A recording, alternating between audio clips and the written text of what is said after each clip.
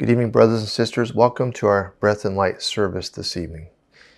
Our service tonight is a recognition that there are times in our lives when we need to grieve.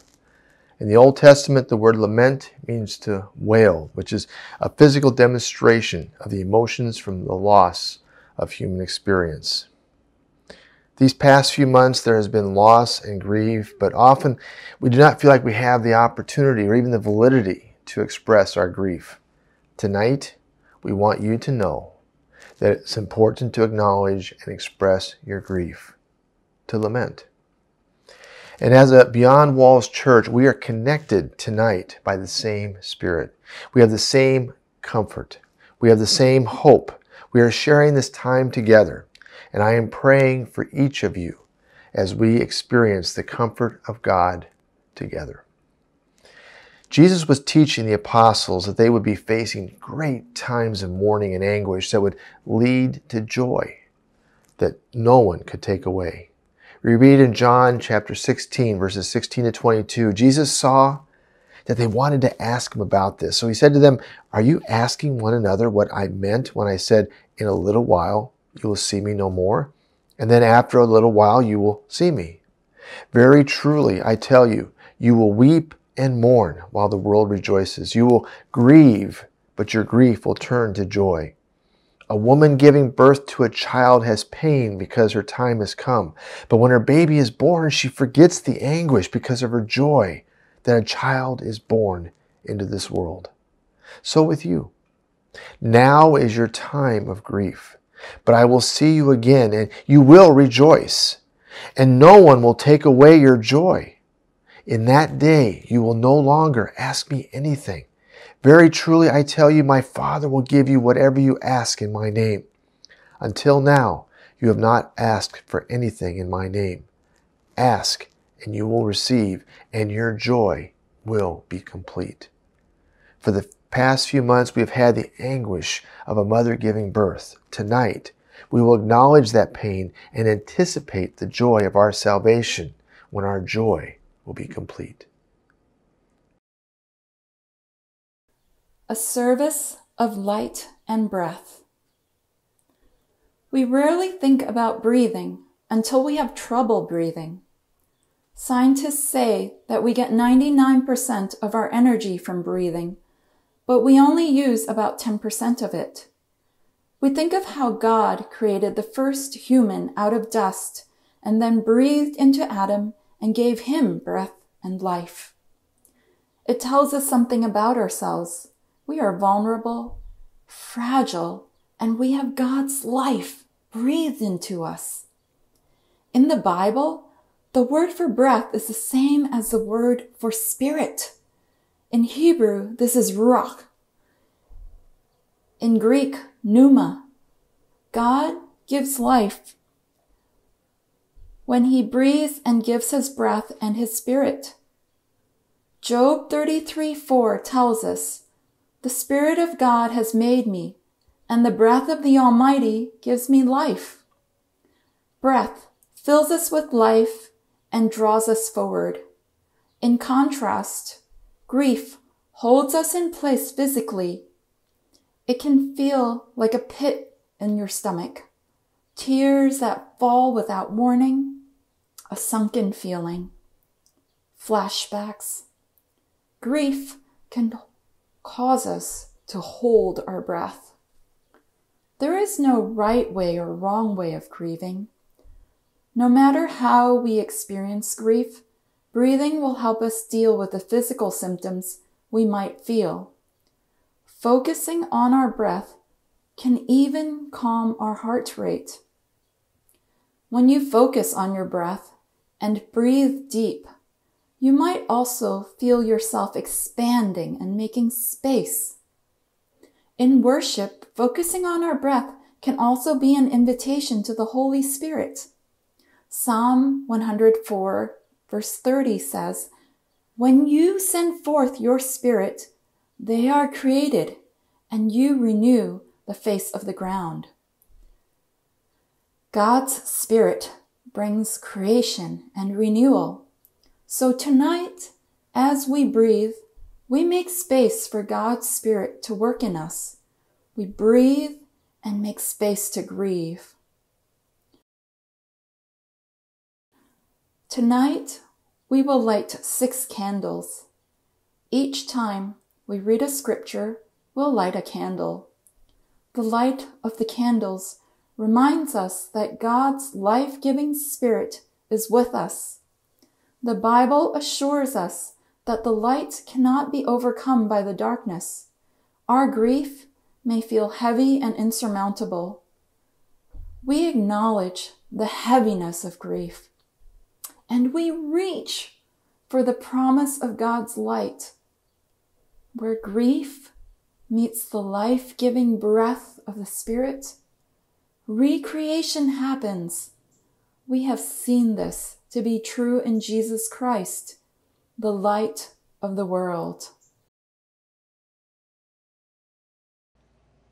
Father God, I thank you for the comfort and the hope that we have in the salvation that we've received through our Lord Jesus Christ. Tonight, Lord, we are here together because we've been through many, many challenging times. And through this, we have seen your blessing. Through this, we have received your comfort. Through this, we have your hope. And Lord, I pray now tonight as we reflect, as we look back, and as we anticipate that those who are grieving will receive comfort. Those who have hurt will be healed. Those who have lost hope will receive hope. And that through this, we will come together as one church, encouraging, helping, and believing as we serve you. As we serve you because of the salvation that we have in our Lord Jesus Christ. Amen.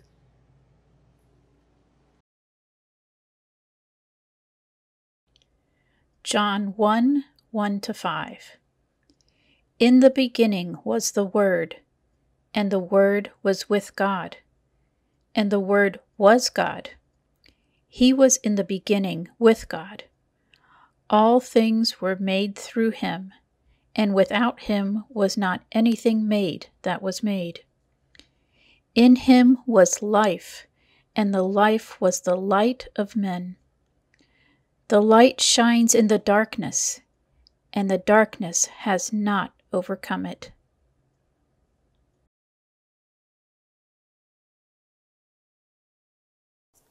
On this night, we light the first candle for all that has been lost.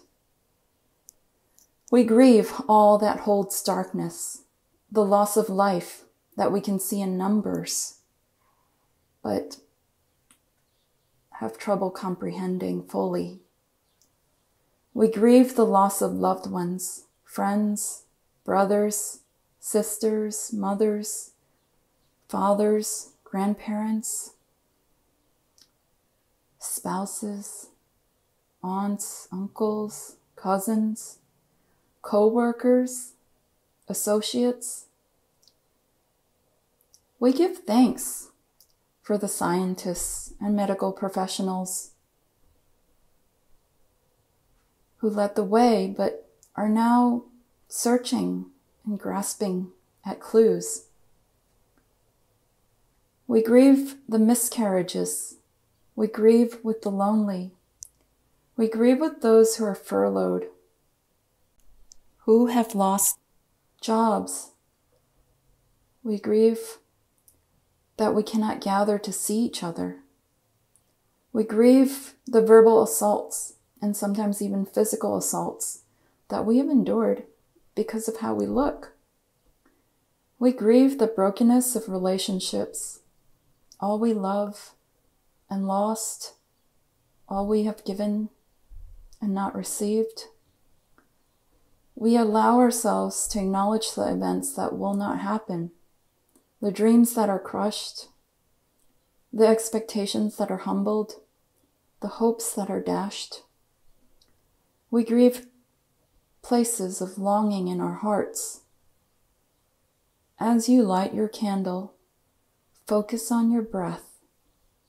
Invite the Holy Spirit into your place of grieving. Breathe in through your nostrils. Breathe in deep. This is a breath of life. As you breathe out the things you wish to release. Notice the rhythm of your breathing. Allow it to be slow, calm, deep.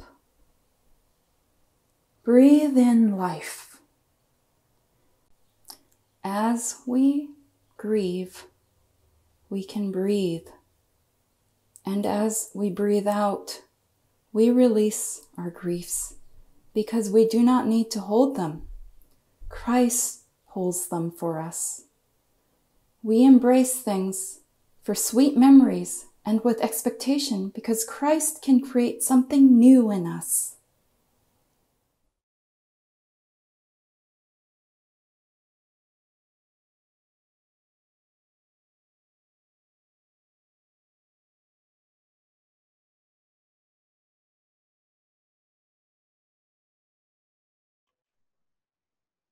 Psalm 22, verses 1 to 11. My God, why have you forsaken me? Why are you so far from saving me, from the words of my groaning? Oh my God, I cry by day, but you do not answer, and by night, but I find no rest. Yet you are holy, enthroned on the praises of Israel. In you our fathers trusted, they trusted, and you delivered them. To you they cried and were rescued. In you they trusted and were not put to shame. But I am a worm and not a man, scorned by mankind and despised by the people. All who see me mock me. They make mouths at me. They wag their heads. He trusts in the Lord. Let him deliver him. Let him rescue him, for he delights in him. Yet you are he who took me from the womb. You made me trust you at my mother's breast. On you was I cast from my birth, and from my mother's womb you have been my God. Be not far from me, for trouble is near, and there is none to help.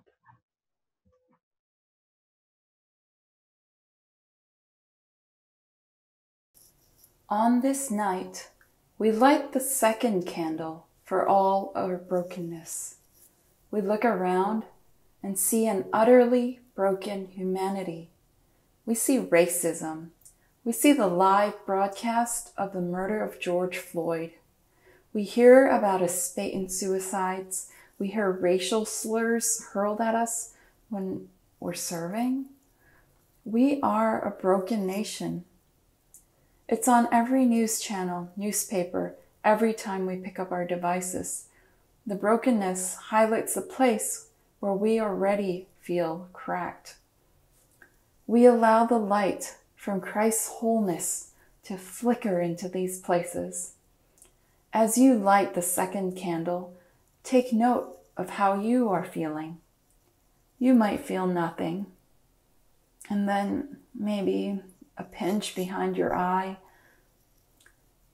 In the Bible, Psalm 56 tells us that God has collected all our tears in a bottle. As the tears fall, let them remind you that you are the salt of the earth. Even if your task has changed into something else. Right now, your task is to just be with a God who loves you and knows you. Breathe. Your sorrows are known. Breathe. You are loved. Breathe.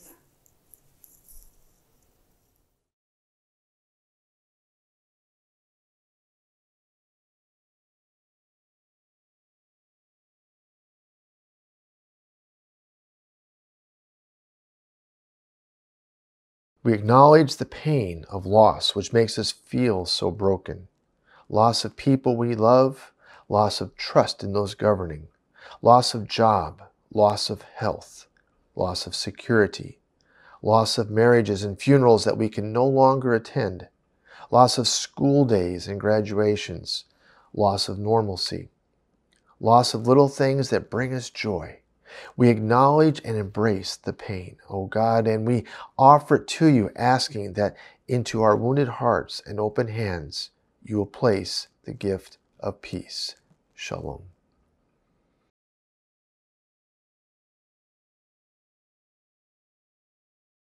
Ecclesiastes chapter 3, verses 1 to 11.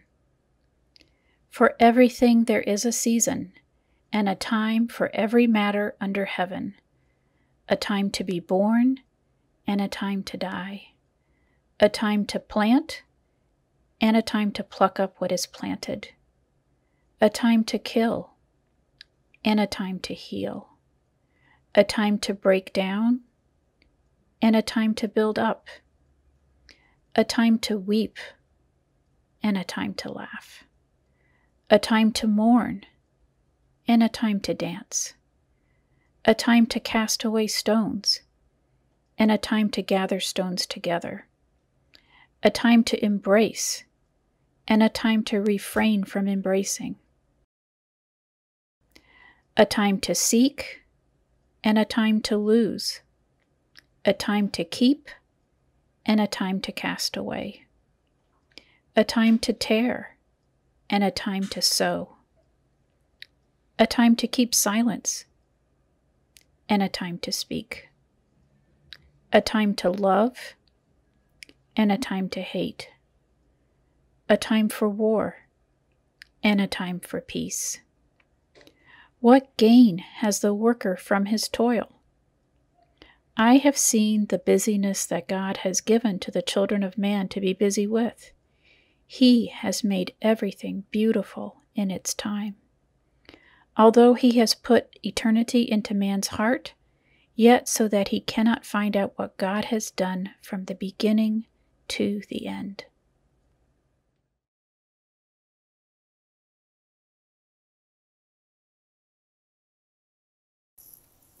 On this night, we light the third candle to acknowledge our own journey. Our journey is more than this moment. Pause and remember the past week, months, and some years that have been heavy with burdens. We recognize the places where we held darkness already and long before this moment. We place before you, God, the sharpness of memory, the sharpness of fear, anger, pain, and old wounds. We place before you, God, the ways that we have forgiven half-heartedly or given half-heartedly. We place before you, God, when we work too much for our pride, for our comfort, to thwart our insecurities, for our perfect picture of ourselves, or for approval from another person. We accept and lay before you all the times we walked along in darkness and in knowledge of our own mortality. As you light your candle, remember that it is not all about doing. Remember that on the seventh day, God rested. Allow yourself to rest in this. Count your breath by sevens if it helps you rest. After you light the candle, focus on your breath. Breathe in while counting to 7. Hold your breath just for a moment. Then exhale while counting to 7. As we breathe slowly, hear the words of this poem. Let your God love you. Be silent, be still, alone, empty before your God. Say nothing, ask nothing.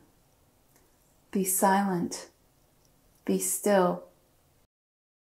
Let your God look upon you. That is all. God knows. God understands. God loves you with an enormous love and only wants to look upon you with that love. quiet, still, be. Let your God love you. This poem is by Edwina Gately.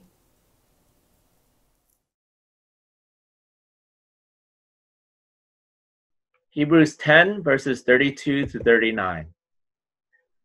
Remember those earlier days after you had received the light, when you endured in great conflict, full of suffering. Sometimes you were publicly exposed to insult and persecution. At other times you stood side by side with those who were so treated. You suffered along with those in prison and joyfully accepted the confiscation of your property, because you knew that you yourselves had better and lasting possessions. So do not throw away your confidence. It will be richly rewarded. You need to persevere so that when you have done the will of God, you will receive what he has promised. For in just a little while, he who is coming will come and will not delay. But my righteous one will live by faith, and I take no pleasure in the one who shrinks back. But we do not belong to those who shrink back and are destroyed, but to those who have faith and are saved.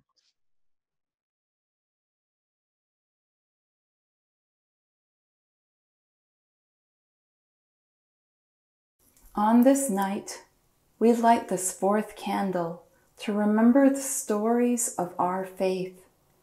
In faith, we are given life, breath, hope. God gives these gifts over and over again. Before these, there was the faithful one who created by forming from dust and by breathing. The faithful one who led his people by pillar of cloud and fire to give light so that people could see where and how to move forward. And the Son of Man who breathed life into dead bones to remind God's people of hope when all seems lost. And the hope of light given that holy night when Jesus Christ came to earth, sent by the Father for the healing of brokenness, to bring light to a dark world. We might not understand how our story fits into the bigger story of faith. We hold on to the stories of faith in God's Word and the stories of faith throughout history. We remember early pandemics and the role that the church played. In ancient Rome, within the first 160 years of the church, the Antonine Plague spread. Towns were abandoned, but Christians remained to care for the sick. They carried a message of hope and offered human relationship. The church grew from 1 million to 6 million.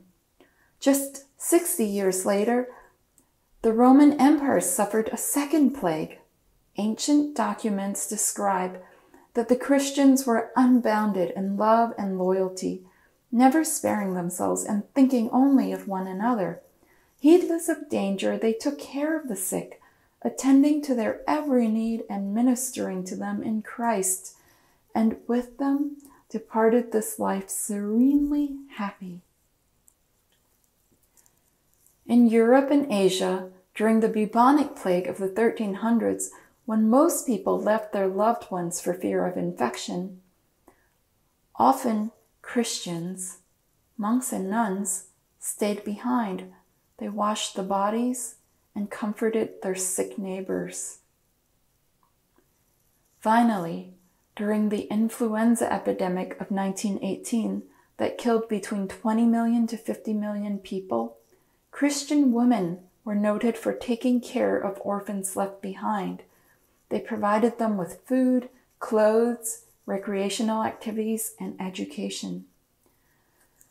We remember the faith of our OCM founders and early congregation. When OCM's early churchgoers encountered racist hostility and physical harassment from the Italian Americans who felt a Chinese congregation was encroaching on their territory, The OCMers responded by praying. We give thanks for the communion of saints. We think of our brothers and sisters in our partner ministries in India, Thailand, Guatemala, and England.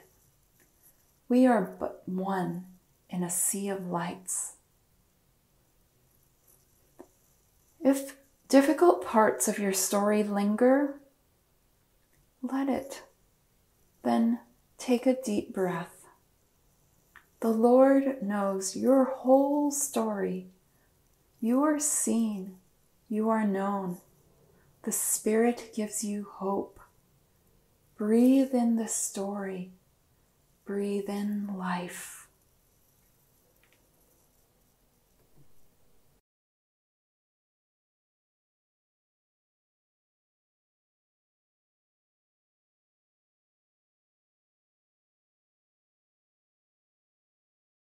Let us pray. As we cry out, we know our faithful saints have cried out to you, Lord. Our laments are heard, therefore let us follow in the footsteps of these faith stories, following with our heartaches and the griefs we have at this moment. Lord, we thank you. In Jesus' name I pray. Amen. John 1, 1-5. In the beginning was the Word, and the Word was with God, and the Word was God. He was in the beginning with God.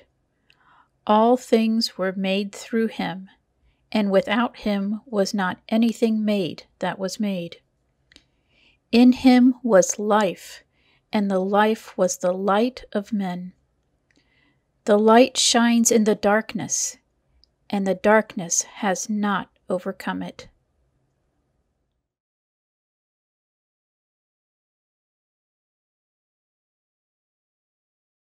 On this night, we light the 5th candle to remember that into the darkness the light came. Tiny and vulnerable, he came into the darkness. In his frailty, he embraced the brokenness of our world and the brokenness in each of us.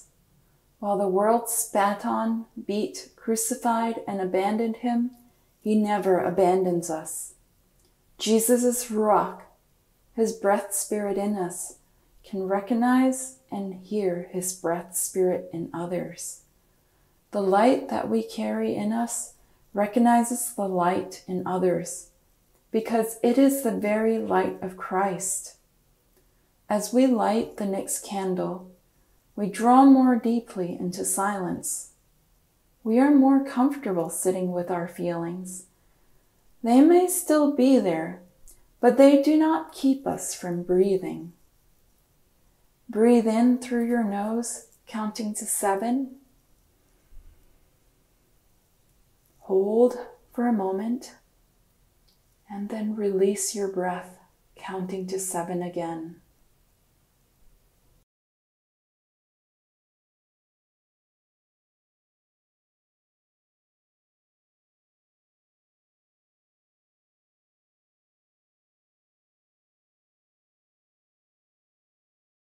Scripture reminds us of how we are to view the divine light in others.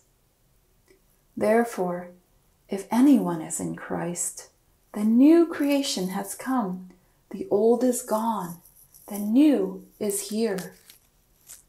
2 Corinthians 5:17. Isaiah 42, 5-7 and 10-12.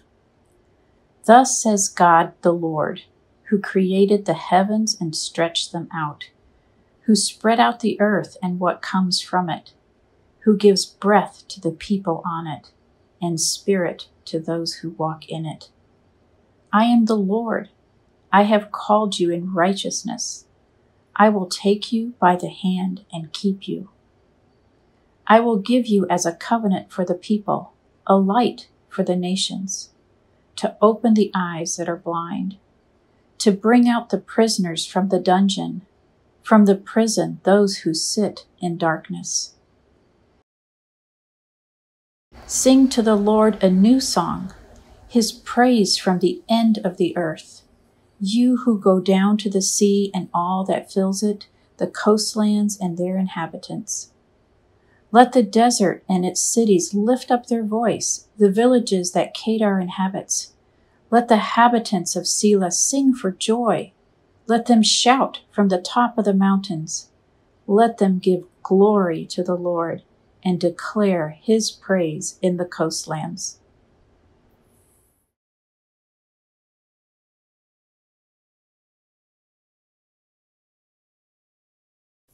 We have acknowledged and named much grief. We have held it with our tears as an offering to God. We have released much this night. Jesus Christ beckons us to him that he might take our brokenness and piece it together in love. We are complete in him. This is where life is found. In Jesus Christ is abundance. This light shines for all the world to see.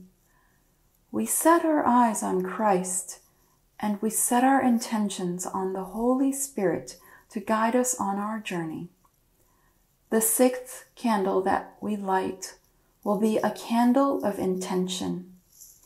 Light this candle and remember to breathe.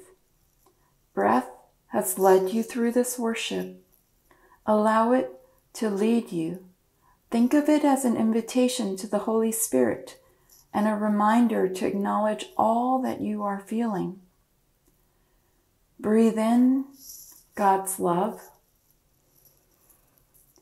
Hold your breath for a moment. Then open your hands, and as you exhale, release fear.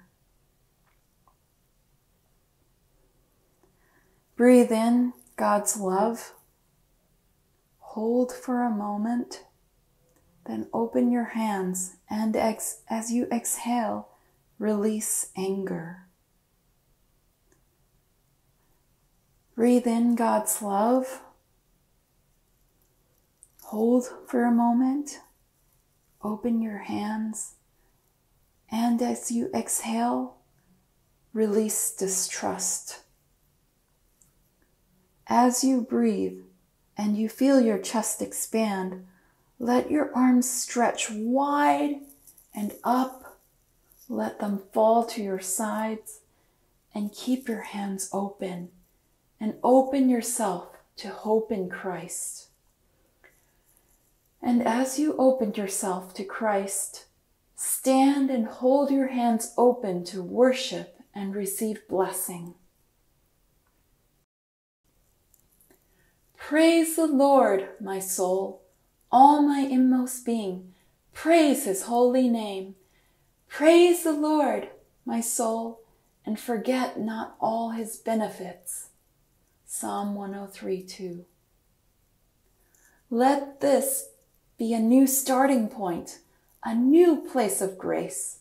May our hearts be reformed in Christ. May we be empowered to fulfill the great plans that he has for each of us. As you leave this moment and go into the next, we must acknowledge the seventh light. This is Christ's light within you. You carry this within you always. This light is love as you are loved, grace as you are graced, hope as you are hope. This light is one that you can carry with you always. Colossians 1:27 reads, "To them God has chosen to make known among the Gentiles the glorious riches of this mystery, which is Christ in you, the hope of glory." The grace of the Lord Jesus Christ, the love of God, and the fellowship of the Holy Spirit be with you this night and always. Amen.